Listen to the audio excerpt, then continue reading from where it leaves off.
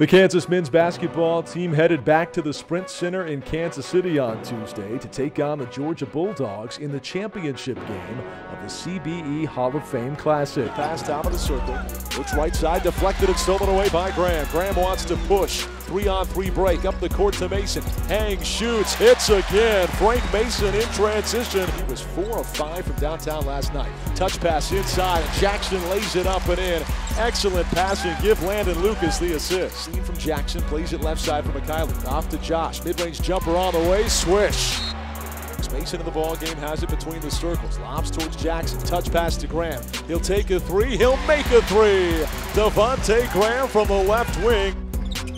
Harris driving left side, has it tipped and stolen away by Mikhailuk. He bats it ahead to Mason. Mason up the floor. Tries to go the full distance. He does, and the foul. Senior guard Frank Mason would once again lead the Jayhawks in scoring with 19 points, while freshman Josh Jackson recorded his first collegiate double-double en route to tournament MVP honors. Mikhailuk on the wing, has a pass deflected to Colby. Inside Jackson, and there's a jam.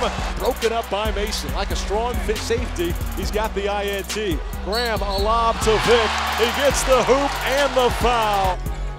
He throws it right to Devontae Graham. Now Graham on the other side, all the way to the cup. Left hand layup falls. Wow.